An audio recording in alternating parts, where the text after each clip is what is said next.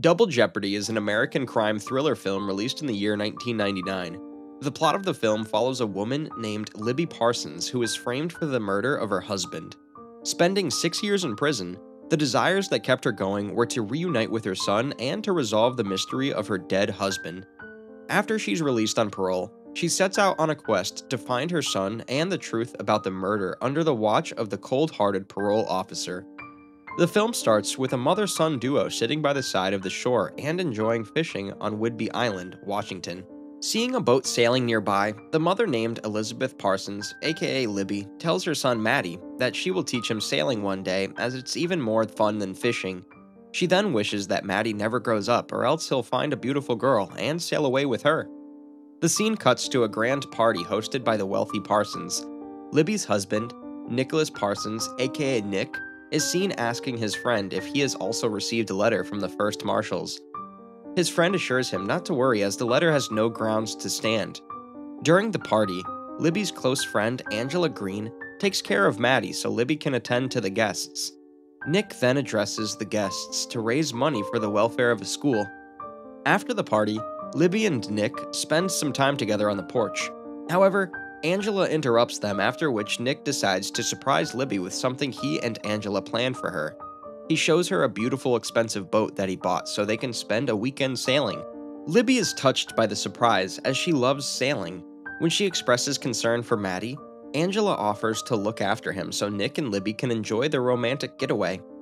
On the boat, the two of them make out and have a heartfelt conversation.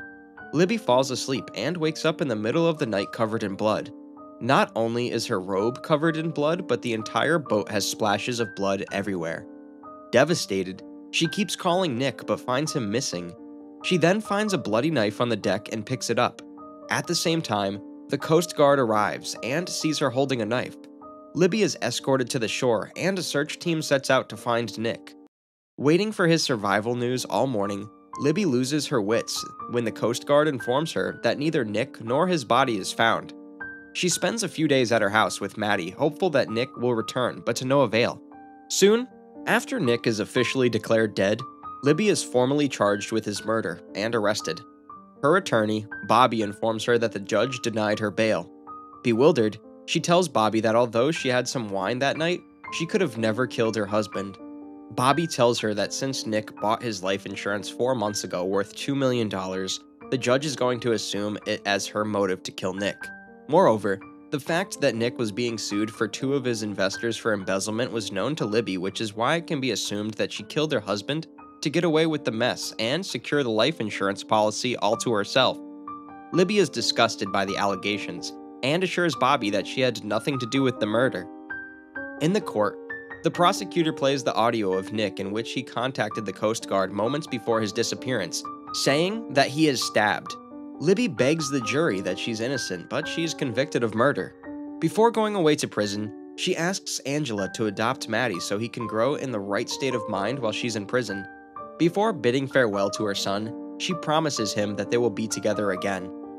In contrast to the luxuries she was used to, Libby spends prison time sleeping in wards and cleaning dirty washrooms. Angela brings Matty to visit his mother once in a while, but she soon stops visiting. Desperate to talk to her child, Libby keeps calling her but she disappears. At night, she cries remembering her child and is heard by her inmates. The next morning, her inmates advise her to think of a way to track down her friend and son. Libby comes up with an idea and calls Matty's school, tricking the receptionist to reveal Angela's address. She finds out that Angela has been living in San Francisco and tries to get in contact with her. Angela is surprised to receive a phone call from her and claims that she was planning to come next week to see her. Furious, Libby does not believe her and asks her to put Matty on the phone. While Matty speaks to Libby on the phone, Nick enters the room and Matty yells, "Daddy." Nick quickly pulls off the phone's plug, but Libby understands that Nick faked his death and framed her. Filled with anger, hate, and confusion, Libby spends the entire night awake. The following morning, she calls Nick's life insurance company, telling them to investigate Nick as he faked his death, but to no avail. Seeing her disturbed, her fellow inmate suggests that she complete her sentence, and once freed, she can kill Nick with freedom due to the double jeopardy clause in the Fifth Amendment to the United States Constitution, which says that no one can get jailed for the same crime twice. This motivates Libby, and she starts spending time in the prison with the burning desire of meeting her son and getting revenge on her husband. Within a few months, she grows close to her fellow inmates who cheer her up by celebrating Maddie's birthday. After spending 6 years in prison, her friends advised Libby to get paroled for good behavior by falsely admitting that she killed her husband and now has become a changed person. Libby does as her friends suggested, and as a result, she's granted conditional parole to a halfway house for the next 3 years under the supervision of a cynical parole officer, Travis Lehman. He explains the rules to Libby, warning her that if she so much as breaks curfew, she will be sent back to prison to complete the rest of her sentence. The next day, Libby goes to a library and hopes to find Angela's address. She finds a young boy there trying to hit on her. However, when Libby tells him that she was convicted of murder, he bolts. Libby finds a list of Angela Greens and is confused about who she should track. She returns to the halfway house and witnesses Travis sending a paroled woman back to prison for breaking the rule. Seeing his cold-hearted behavior, Libby asks her fellows the reason for it, and it turns out that Travis is a former law professor whose wife and daughter abandoned him due to his drinking problem. Desperate to see her son after 6 years, Libby goes to her friend, requesting her to give her Angela's address, but she refuses. Seeing no other option, Libby breaks into Maddie's old school on Whidbey Island to get Angela's records. Meanwhile, Travis notices that she's missing and has violated the curfew. The police find out that someone broke into the school. The officers arrive there and try to catch Libby, but she runs away to the beach. After a long chase, they manage to catch her and handcuff her to the jail. Travis arrives at Whidbey Island and takes back Libby to prison through a car ferry. To make sure she doesn't run away, he handcuffs her to his car's door handle and he goes to eat. Seeing her chance of meeting her son slip away, Libby manages to start the car and hits another car in front of her, throwing it in the water. Travis sees her struggling to get away, so he rushes to stop her, but before that could happen, Libby drives his car off the ferry. As they sink into the water, Travis uncuffs her so they can resurface. Libby grabs his gun and tries to run away. When Travis tries to take a hold of her, she slams the gun on his head, leaving him to bleed. While Libby swims the opposite way, the paramedics rescue Travis and treat his wound. Meanwhile, Libby takes a lift and arrives at her mother's farm, who gives her some cash and her truck. She goes to a car showroom posing as Angela Greens to buy a car. When the manager asks for her social security number, she tells him Angela's social security number and smartly finds out that she lives in Colorado. On the other hand, Travis realizes that he can find Libby near Angela, so he tracks down her address via her social security number that he found in Libby's pocket earlier. Libby arrives at Angela's address, but finds another family living at the house. She asks the lady next door about her, who reveals that Angela died 3 years ago in a natural gas explosion. Puzzled, Libby digs out the newspaper that covered Angela's death story. After looking at Angela's picture in the newspaper for a long time, Libby finally notices a painting by Kandinsky in the background that was owned by Nick. She goes to an art gallery to find out who bought the painting. She finds the name Jonathan Devereaux with an address of New Orleans. Just then, Travis arrives at the art gallery after he finds a truck parked outside it. However, when he enters the gallery and tries to catch her, Libby runs away, and before leaving, she manages to destroy Travis's car so he does not follow her. Determined to meet her son, she arrives in New Orleans, where she discovers that Nick owns a luxury hotel under the name of Jonathan Devereaux. She asks the hotel's receptionist about him and finds out that he will be hosting an auction party at night. To attend the party, Libby goes to an expensive boutique and poses as someone else to get a dress for the evening. Meanwhile, Travis arrives in New Orleans to track Libby down. He seeks help from the police after informing them that one of their residents' life is at risk. On the other hand, Libby smartly infiltrates the party and reveals herself to Nick during the fundraising auction. Nick is stunned to see her and suggests discussing their matter personally. However, Libby thinks otherwise and starts insulting him in front of the guests. She asks him how long he and Angela had been planning together to get rid of her. Nick tells her that he faked his death to escape the charges of embezzlement and provide her and Maddie with the insurance money. When Libby asks him about Angela, he tells her that he had nothing to do with her death. Libby refuses to believe his words and demands he returns Maddie to her. Travis arrives at the party and shows Nick, aka Jonathan, Libby's photograph, alerting him that the woman is dangerous, but Nick denies recognizing her. Meanwhile, the police spread Libby's wanted posters all across the city. A police officer spots her walking in the street and informs the station about it. Travis rushes to the location but fails to find her.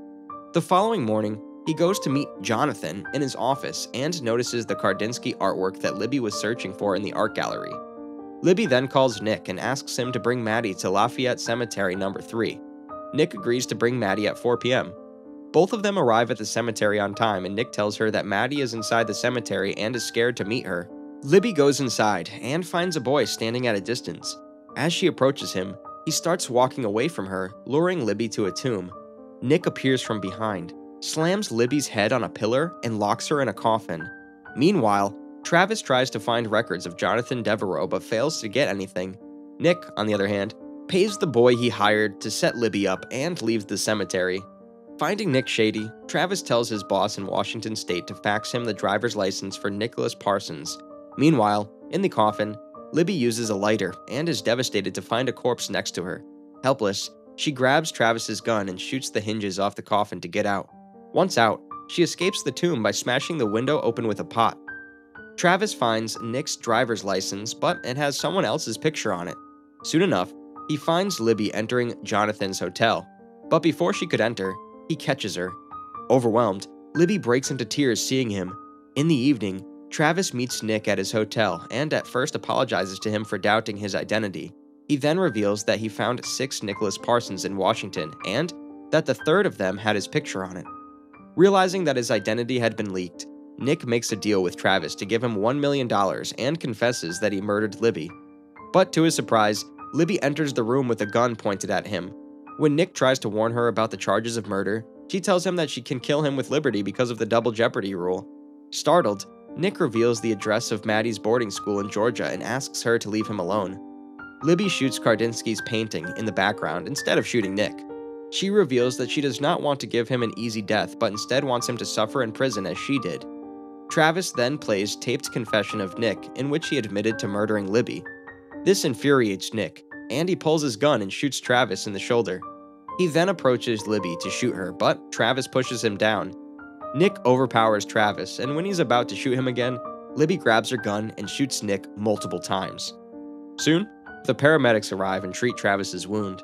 When Libby demands freedom, Travis insists on taking her back to Washington to win her pardon and parole. Later, Travis drives her to the boarding school in Georgia. Before entering, Libby feels scared that her son won't recognize her, but Travis encourages her to do what she wanted to do all along. The film ends with Libby reuniting with her son, who recognizes her instantly. This movie has a rating of 6.5 on IMDb. The budget of this movie was around $70 million, and at the box office, it earned $177.8 million. I hope you all liked this video. If yes, then make sure to like, comment, and most importantly, subscribe to the channel for more movie recaps.